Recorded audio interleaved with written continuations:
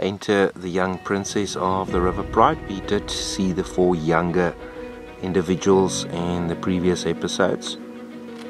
We are fairly far southwest of that region where we did see them.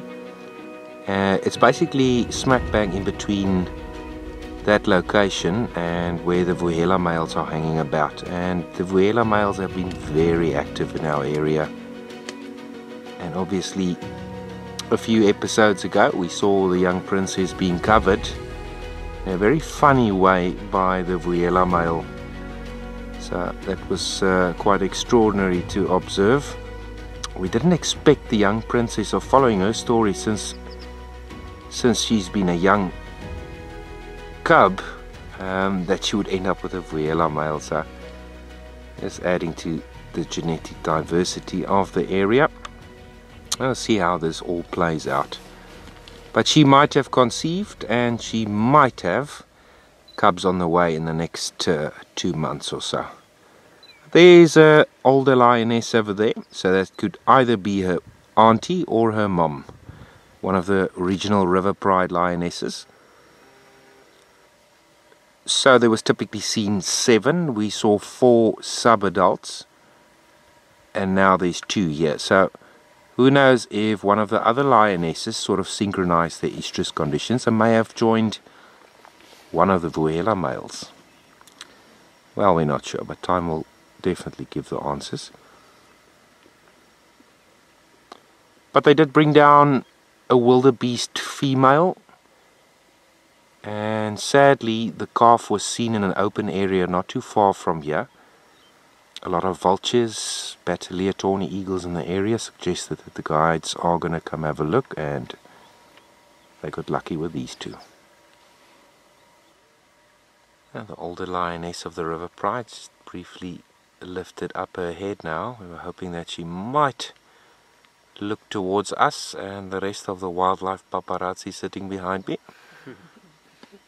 But she ain't budging. We saw that her belly was fairly full, so I'm taking that the youngster with her, as you can see there. Gave her a chance to feed first, and now that youngster is gorging on that wildebeest. The ear of movement, keeping the parasites at bay. Flies hovering over the ear there.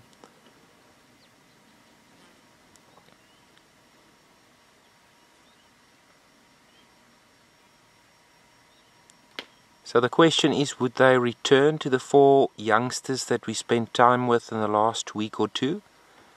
Or would they continue and move closer into Vuyela territory?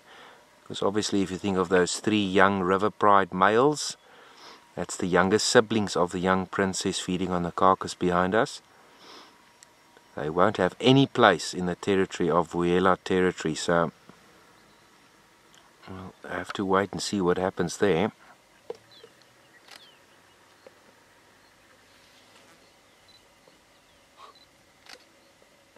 So basically fed on about 40 to 50% of this wildebeest cow, and it is 6 o'clock in the afternoon. I think between 2 lionesses, adult wildebeest. Maybe they killed it here in the early morning hours, thinking here between 6 and 8 o'clock this morning perhaps. It was fairly cool, the wind was blowing quite a bit and it was overcast, giving them more of an opportunity to hunt by day as well.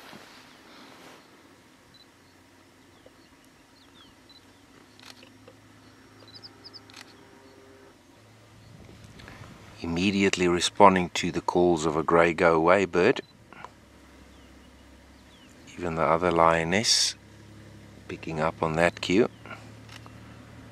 Secondary disturbance taking place.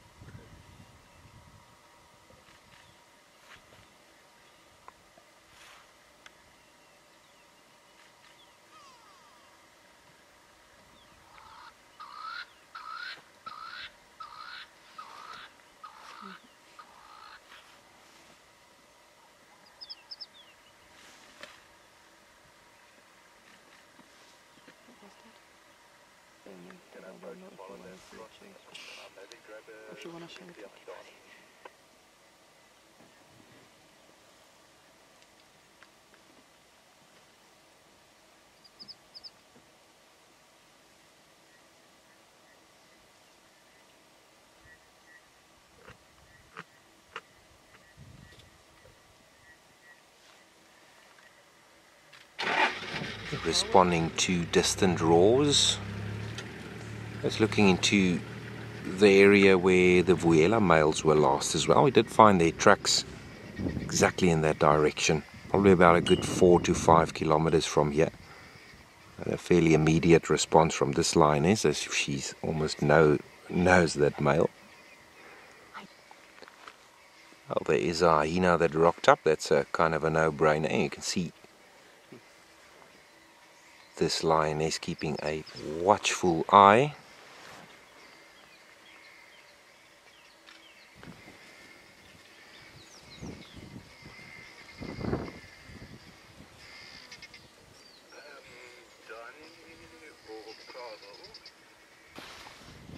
This lioness felt it's much better to go lay right next to the carcass.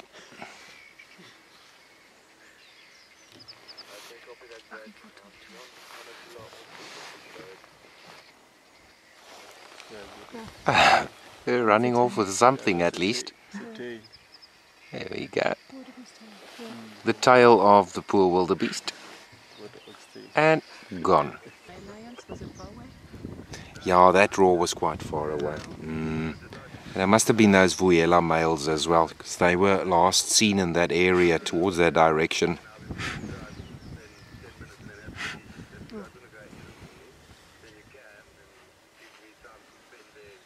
She's got manners, eh?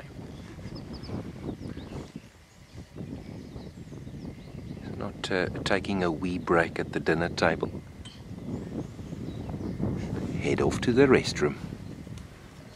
Well done. Copy, thanks for that. It's a good gesture from you. Thanks, Brad. Thank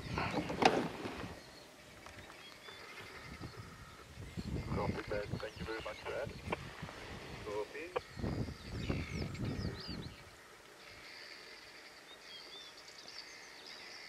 Lots of guinea fowl calling towards where the young princess is looking at.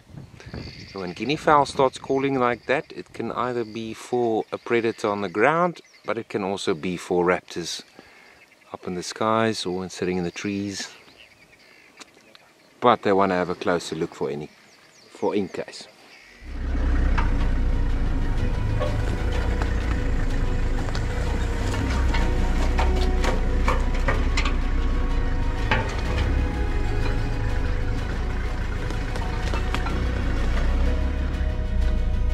So let's see if we can get one last glimpse of the face there, and then we say our goodbyes, almost in that angle.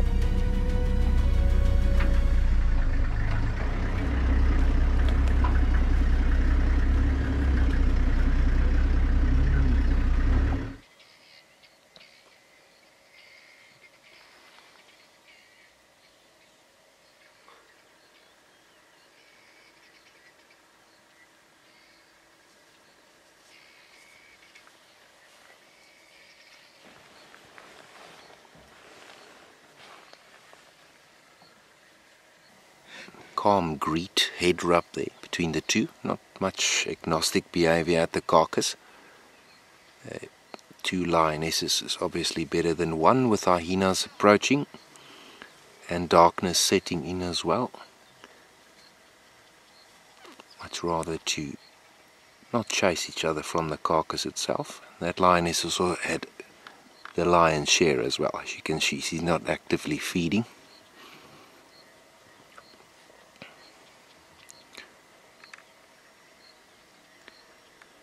Well, what a treat to catch up with these two, especially after having 2 episodes ago of the River Pride youngsters.